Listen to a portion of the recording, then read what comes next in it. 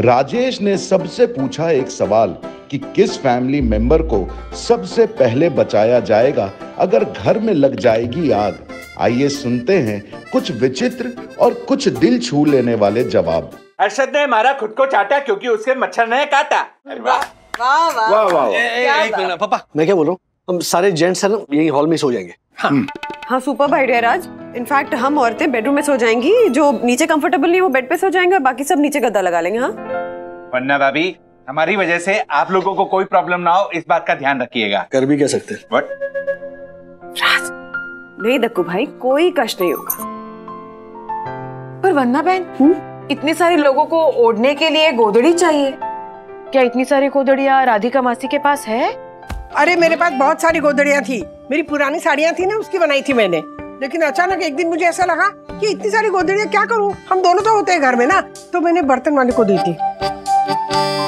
जी नहीं मिसेस वागले, सारी नहीं। हा? आपके उस एक दिन अचानक वाले में एक दिन मैंने वो सारी गुदड़ियाँ वो बर्तन वाली से छुपा के रख दी थी लॉफ्ट में, संभाल के विनाइल की गोलियां डाल के। क्या बात है पापा, आप तो गोदड़ी के गॉडफादर निकले। और नहीं तो क्या मिसेस वागले, मैं सिर्फ कबाड़ नहीं जमा करता हूँ, यादों को सजो के भी रखता हूँ। जिन साड़ियों से गुदड़ी बनी है ना, वो हमारे 49 साल के लग्न जीवन के उतार चढ़ाव की साक्षी। ओहो वाह, काका तो हमारी तरह अलंकारी हो गए। ये भोई ना बात, अब आएगा मजा। वाह, गोदड़ी में गोल गोल गोटपिट गोटपिट गहरी नींद में गरज गरज के गाएंगे, चद्दर को चांदनी रास्ता चमकाकर चंदा को चूम कर चने चटवाएंगे। ये देखो कितनी सारी गोदड़ी। वाह राधिका मासी, आपने तो रंग बिरंगी गोदड़ियाँ बनाई हैं। सच में यामिनी भाभी, अब माँ से सीखने के लिए धरोहर में एक और चीज ऐड हो गई। हाँ दादी, ये सब साड़ियाँ आपकी थी? हाँ मेरी साड़ियाँ हैं। पता है ये ना, तुम्हारे दादाजी ने सही कहा, मेरे 49 साल के मैरिड लाइफ की ना एल्बम है। हाँ ये साड़ी जो है ना, ये मेरी सास ने ना मेरी गृह प्रवेश में दी थी। हाँ, और कौन सी साड़ी, एक मिनट। हाँ ये जब मैं पहली बार प्रेग्नेंट हुई ना, तो मुझे मेरे अन्ना पूना की उन्होंने दी थी। ये वाली साड़ी राजू के नामकरण पे मेरी हत्यानी दी थी। चलो सोने चलो। ओफो दादी, अभी तो सिर्फ 11 बजे, बातें करते हैं ना, मजा आ रहा है। सच में ऐसा लग रहा है किसी शादी के बारात में गए हैं और जनवासे में बैठे हैं। चलो अब मिठाई भी खानी पड़ेगी। लेकिन बेचारे कुछ बाराती अभी भी बाहर मच्छरों का शिकार हो रहे हैं। कितना अच्छा होता ना अगर ज्योति भाभी, हर्षद भाई और दोनों बच्चे भी यही होते। हाँ, मैंने मना नहीं किया था पापा, वो खुद ही ईगो में आकर बोलने लगे कि मैं कहाँ हूँ फैमिली, मैंने तो सिर्फ उन्हें याद दिलवा दी। बेटा, दोस्ती में अगर एक ईगो पाल लेना तो दूसरे को लेट गो पालना ही चाहिए, वरना रिश्ते फारगो हो जाते हैं। ठीक है।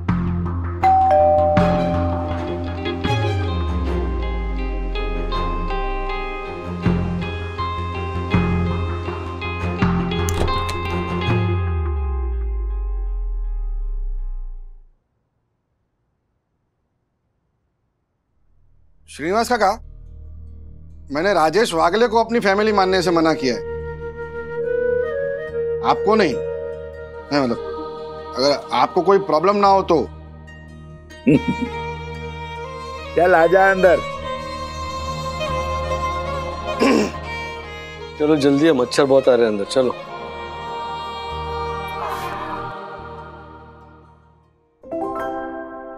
मंडली, आज जब मैं अथर्व को बचाने ऊपर गया था तो फायर ब्रिगेड वाले ऑफिसर ने मुझे डांटा और मुझे कहा कि अगर आपको कुछ हो जाता तो फिर आपके परिवार का क्या होता। तब से ना मेरे मन में एक अजीब सा सवाल आ रहा है, जो मैंने बंधु के साथ भी शेयर किया, कि प्रायोरिटी कौन। कि आज जैसी ये परिस्थिति थी जिंदगी और मौत की, ऐसी परिस्थिति में फायर ब्रिगेड वाले सबसे पहले किसे बचाते हैं। और अगर हमारे सामने ऐसी सिचुएशन आ जाए तो फिर हम सबसे पहले किसे बचाएंगे, अपने आप को या फिर फैमिली मेंबर्स को? और अगर फैमिली मेंबर्स को बचाएंगे तो उनमें से किसे पहले बचाएंगे? बोलिए। ओ शेयर बाजार के पंटर, उधर क्या देख रहा है? जवाब दे। यस। मैं तो अपने आप को बचाऊंगा। क्या है कि घर का कमाने वाला आदमी कौन है? मैं। अगर मैं सेफली बच जाता हूं तो अपनी फैमिली तक मदद पहुंचाकर उन्हें भी बचा लूंगा। ओह माय गॉड, कितनी स्वार्थी सोच है तेरी। हमें हर हाल में बच्चों को और परिवार को बचाना चाहिए, क्यों काका? हाँ, नहीं मतलब मैं क्या बोल रहा हूँ कि अगर ऐसा करने में कहीं वो कमाने वाले मेंबर को कुछ हो गया तो फिर बाकी के मेंबर किसके सहारे जिएंगे? है कि नहीं? बराबर ना? नहीं चलो, ये तो मेरा पॉइंट ऑफ व्यू था, लेकिन काका आप किसे बचाएंगे? देख, मैं तो पहले बच्चों को बचाऊंगा, क्योंकि जैसे मैंने तो अपनी पूरी जिंदगी जी और आप लोगों ने भी थोड़ी थोड़ी जिंदगी जी ली, लेकिन बच्चे तो बेचारे उन्होंने कुछ देखा ही नहीं। इसलिए जीवन पर सबसे पहला हक मेरी नजर में बच्चों का होता है। लेकिन दादी, सर से बुजुर्गों का साया चला जाना मतलब रात के अंधेरे में कार की हेडलाइट चली जाना। मतलब स्पीड तो होगा, पर रास्ता कौन दिखाएगा? अगर मेरे हाथों में हो ना, तो मैं सबसे पहले आपको और दादाजी को ही बचाऊंगी। सुपर्ब सखी। यामिनी भाभी, आप बताइए कि ऐसी सिचुएशन में आप किसको पहले बचाएंगी, अपने आप को या परिवार में से किसी को? वैसे देखा जाए तो मेरे परिवार में है ही कौन, एक मैं और एक मेरा दक्कू। पर मैं ना ही अपने बारे में सोचूंगी और ना दक्कू के बारे में। मैं सबसे पहले बचाऊंगी मेरी लिखी कविताओं की इस नोटबुक को। आज शेक्सपियर नहीं है पर रोमियो जूलियट है, हरिवंश राय बच्चन जी नहीं है पर मधुशाला है। वैसे ही मैं रहूं या ना रहूं, मेरी कविताएं रहेंगी। जैसे ही मैंने आग आग सुना, सबसे पहले मैंने अपना ये काव्य संग्रह उठाया और खिड़की में से गार्डन में फेंक दिया। और मैंने ये फेंका था। लिखा था क्या? पढ़ू जरा। ये क्या? साई दर्शनाइट सोसाइटी का लेटर पैड है। पढ़ो तो सही, क्या लिखा है झालर ने? अगर आप खत पढ़ रहे हैं और आपके सामने सिर्फ राख का ढेर है, तो आपको बता दूं कि ये राख मेरी साई दर्शनाइट सोसाइटी की राख है और मैं उसका first citizen honourable secretary advocate Dakshesh Joshipura भी इसी राख के साथ कहीं खाक हो गया हूं। क्या? आप सब कुछ भूल जाना, लेकिन अपने बच्चों को मेरी ये कहानी जरूर सुनाना कि मुंबई के बोरीवली ईस्ट में थी एक हाउसिंग सोसाइटी, साई दर्शन हाइट्स था नाम। उसका सेक्रेटरी और फर्स्ट सिटीजन था एडवोकेट दक्षेश जोशीपुरा, जिसके लिए साई दर्शन हाइट्स ही था चार धाम।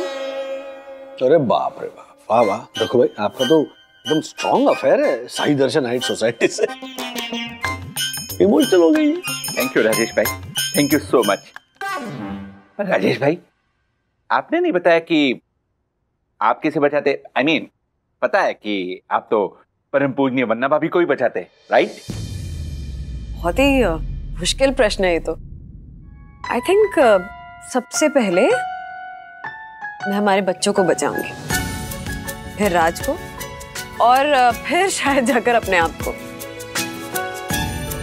क्योंकि राज और बच्चों को कुछ हो गया तो मैं वैसे भी नहीं जी पाऊंगी।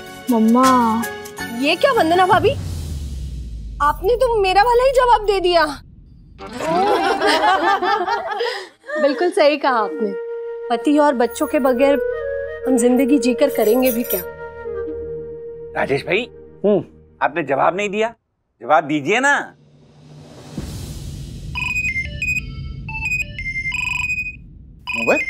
मोबाइल किसका बजा? ओह, विवान का फोन है। मैंने उसे मैसेज किया था ना, वो शिखर और सौमिल के साथ बिल्डिंग के नीचे आ रहा है। क्या शिखर भी आ रहा है?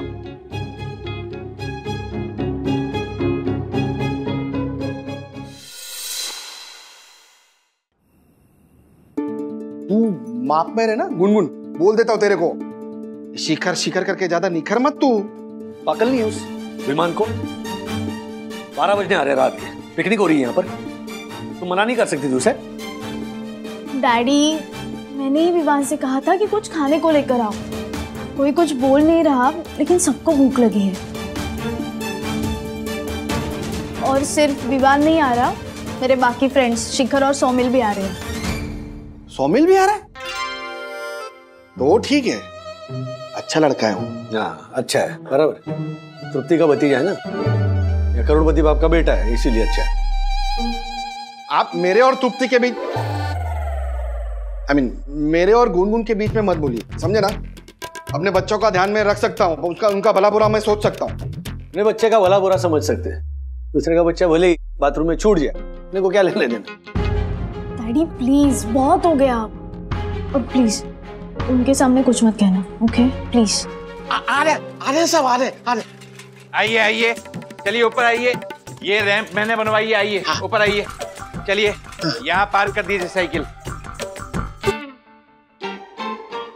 ये इडली सांभर सबसे पहले सभी दर्शन हाइट सोसाइटी का फर्स्ट सिटीजन यानी honourable secretary advocate Dakshesh Joshipura test करके अप्रूव करेगा। लाओ मुझे दो। सौमिल बेटा, जमाल गोटा मिला ना इस भुक्खड़ की प्लेट में? What? अरे अंदर काका काकी, बच्चे, लेडीज लोग सब भूखे हैं, और तू क्या इधर हाथ फैलाए खड़ा है, झालर कहीं का? No problem papa. I mean Gungun के पापा। आप लोग शुरू कीजिए, तब तक मैं और प्लेट्स रेडी करके अंदर भी देके आता हूँ।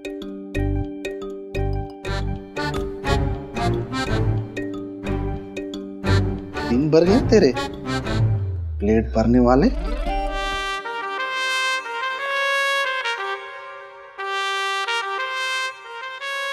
हमारी गुनगुन के साथ डांस कर रहा है, खींच ले रहा है।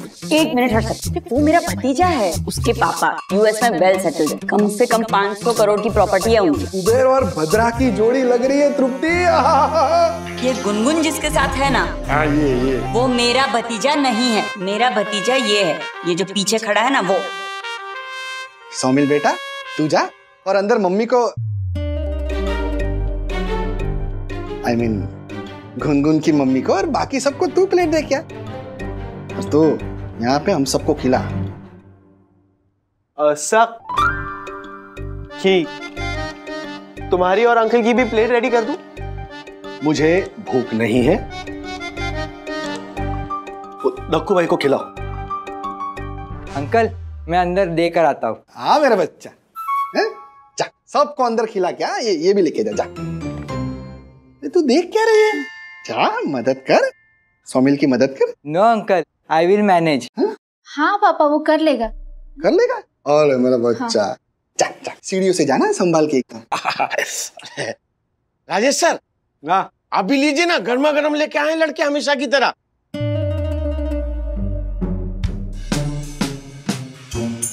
हमेशा की तरह मतलब? मतलब वो ये मीन्स टू से कि अब हम लोग भूत में भी आए हैं ना।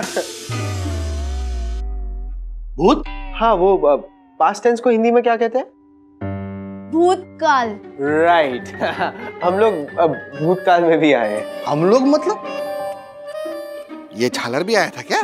पापा सौमिल भी आया था।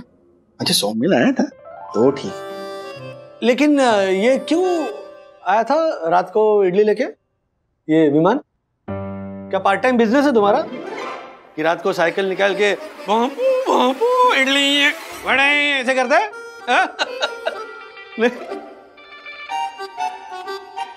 डैडी, मैं और गुनगुन जब स्टडी करते हैं ना, तब कई बार ये लोग हमारे लिए इडली और कॉफी लेकर आए हैं। लेकिन अगर भूख लगती है ना तो मम्मी को बोलना चाहिए ना। अरे मम्मा दिन भर काम करके थक के सोती है, तो उसे क्यों टेंशन दे, इसलिए हम बॉयज को कह देते हैं। क्या? और ये लोग क्या अन्ना के पास से ये साइकिल उठा के लाते हैं, इसमें प्रॉब्लम क्या है?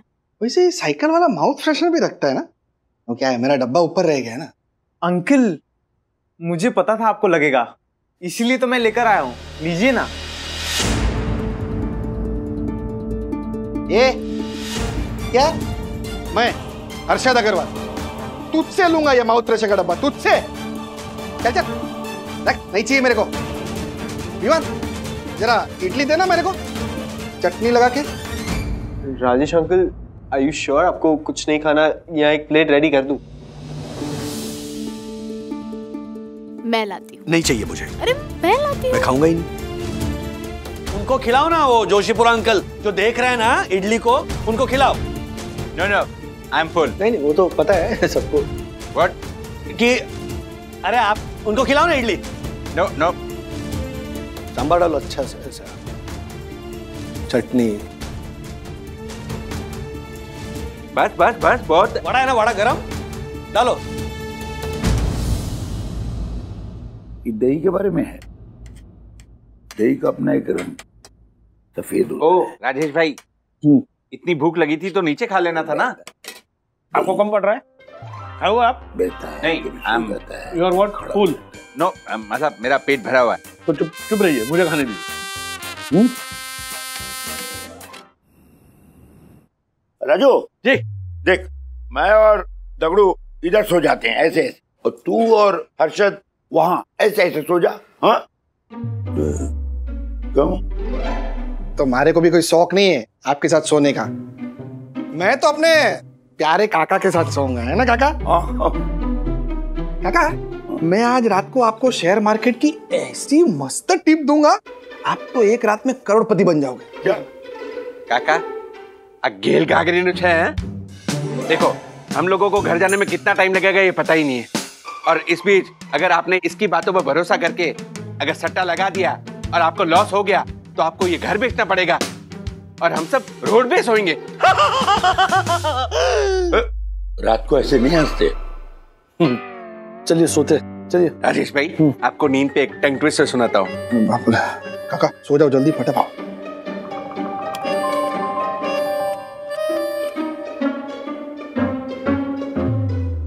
ओके राजेश भाई, तो सुनिए। नयन के नीले नीले नशीले नैनों में नींद थी नीली, बट ऐसे कौन गुड नाइट बोलता है?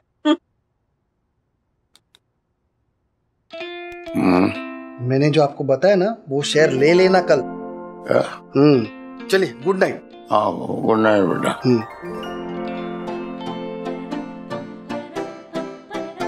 Good night. इस बेवकूफ को पता नहीं है कि पापा खराटे लेते हैं। रात को परेशान हो जाएगा ना तो मजा आ जाएगा।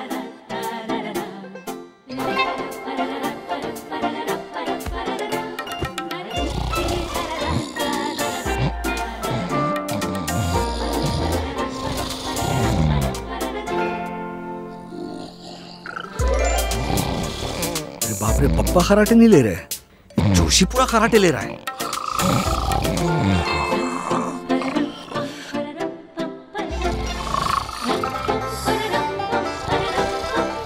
क्या करूं?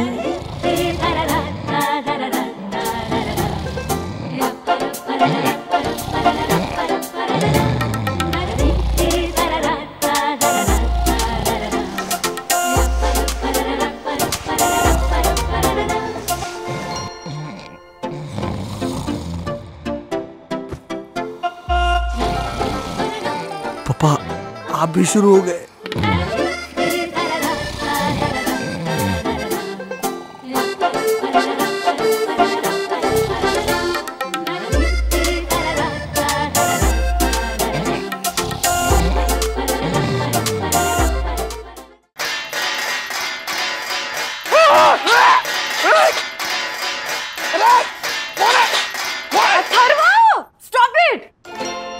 Sorry sorry, so sorry. आखिर जिस चीज के लिए मना किया था वही किया ना तूने? हाँ, बोला था कि सबको एक एक करके आराम से उठाएंगे, वॉशरूम दो ही है, लाइन लग जाएगी, लेकिन नहीं, जो चीज मना करो वही करना होता है। थाली बजा के उठा दिया सबको। मम्मी, मुझे ना दरअसल फ्लैशबैक देखना था। हा?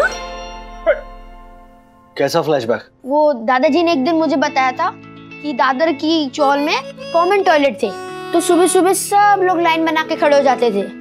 तो मुझे देखना था कि वो सीन कैसा लगता होगा। ओह माय गॉड, तुम्हारे सीन के चक्कर में तुमने मुझे अपनी कम सी नींद से जगा दिया। व्हाट? एक मिनट, मारे को तो ये समझ में नहीं आ रहा है कि मैं रात को श्रीनिवास काका के पास सोया था तो इधर ये झालर के पास कैसे आ गया? पर ये जादू कैसे हो गया? ऐसा जादू तो मेरे डैडी ही कर सकते हैं। What? कई बार रात को मैं मम्मी के साथ बेड पे सोता हूँ और पापा बाहर सोफे पे, और जब सुबह होती है तो मैं अपने रूम में होता हूँ और पापा मम्मी के पास।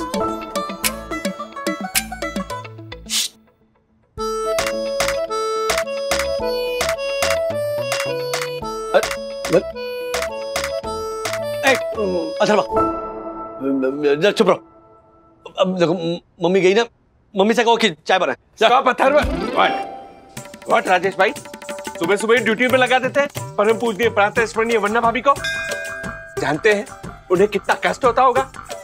वाह वाह, चतुर चेहरे के मालिक, वाह एकदम सही बोला तू। यस अथर्वा रुक जा, मम्मी को मत बोल। हाँ, ये झालर है ना, ये चाय रख देगा। ए झालर जा चाय रख। व्हाट, मैं चाय रखूं? मैं तेरे कान के नीचे रखूं? सुबह मारी दक्कू भाई फिक्र मत करो, चाय मैं रख देता हूँ। अरे आप कहाँ चाय बना रहे हो? अरे भाई, रोज सुबह सुबह चाय मैं ही बनाता हूँ। तुम्हारी मम्मी को बेटी मैं ही सर्व करता हूँ। शादी के 49 सालों से बेचारी ने मुझे गरम गरम चाय पिलाई है। अब रिटायरमेंट के समय मैं इतना तो कर ही सकता हूँ। देखा, सीखिए राजेश भाई, श्रीनिवास काका से कुछ सीखिए।